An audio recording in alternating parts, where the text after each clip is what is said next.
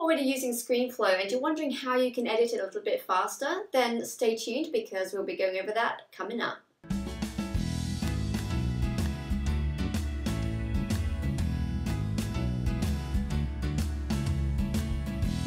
Hi, Demelza Marie here with Creative Online Courses, and on this channel I guide you through tips and tutorials to crush it with visual media and produce your online courses like a boss. I also go behind the scenes with a vlog of what it's like to be a mom entrepreneur, so if you're new here, please consider subscribing.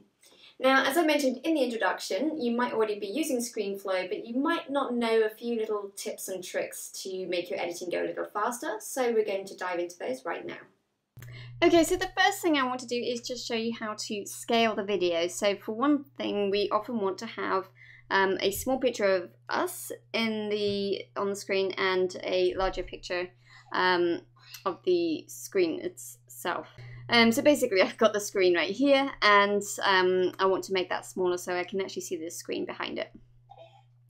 So what I'm going to do is I'm going to click on this, which actually highlights this video clip right here. And I'm going to go to the video section here and add an action. And I don't want it all the way at the end. I want to probably put the action here and go to action. And now you can see that an action has been added here. Now I want to scale it down so that it's smaller. And I also want to move it to the bottom right hand corner here. So now if I play, okay, so now you can see it went down into the right corner as an action. Now if you want to extend that action and make it longer, you can just click on it and drag it, and you can make it really long if you want. And now if I go through, you can see that, let's go back a little bit further. It's a little bit slower as it goes down. Now a quick tip for if you want to, let's say at the end of your clip, bring it back up again so that it's back to original size, instead of actually having to go through the process of adding another action and that kind of thing, you can go to the actions up here and then go to add snapback action and video, and then that's going to give you the option where it comes back, so it'll return back to the size that it was before. So if you're wanting to use the scale feature, that is a really good thing to know.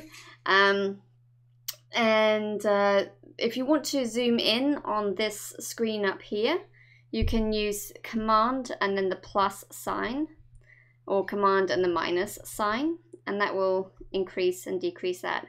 If you don't push the Command button and just push the plus sign, it increases the timeline, and the minus key decreases the timeline. So you can very easily zoom in and zoom out on either the screen here or the timeline, depending on your preference. The other thing is if you want to split a clip, so let's say I wanted to split this clip, well, let's go to, well, yeah, why not, just right here. A shortcut you can use is the letter T, and if you just push T, it will split that clip into two. Now if you wanted to, it's probably not going to work in this case, but if you wanted to, you could move this across, and you can see here that you have a transition appearing. So you have, the longer you have, bring it over, the more transition period you've got. So if I go over to here, you can see it transition, which is a very bad transition example, but it's there if you want to, and it's a very easy thing to add. If you go to the audio section over here, you can see that you can adjust the volume. So if it's too quiet, you can increase it, and you can even mute the audio altogether. So if you don't want that audio to appear at all, so for example, if there's a lot of, so if you recorded the tapping of your keys or things like that, you can actually mute that audio and it won't actually show up at all. Those are the main things I wanted to show you just quickly on how to do that. Again, I do actually want to show you here, annotations. So if I want to add an annotation, I go to the plus sign, and I've got an arrow here, for example. So let's say I wanted to quickly point out my, well, let's point out my clapperboard here. So you can add an annotation, and that shows up at the top here.